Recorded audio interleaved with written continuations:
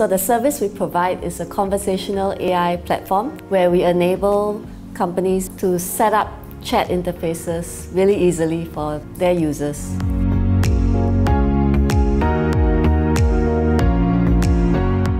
Hi, my name is Yvonne. I'm the co-founder and CEO of Noodle Factory. Hi, my name is Jim Wagstaff. I'm the co-founder and chief commercial or conversation officer at Noodle Factory.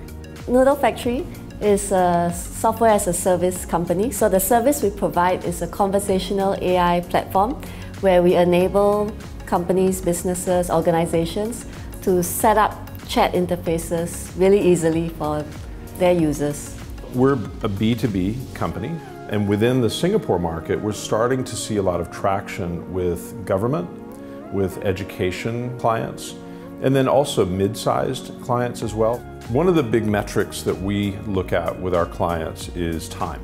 And so the process or processes that they're using right now tend to be very time-consuming and expensive.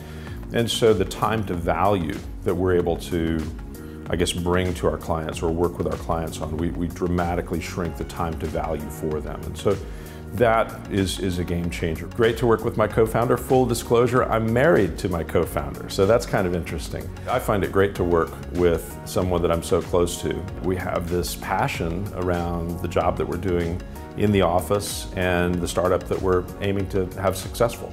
I think that being an entrepreneur, you really have to work on it almost all the time. So obviously you want to do something that you enjoy and you want to work with people you like. So who do you like better than your husband? Very recently we won quite a small but a very important proof of concept project with HDB, the Housing and Development Board. It's a great win for us because it really being used in a way that we kind of envisage the platform to be used, which is to help disseminate information within the company.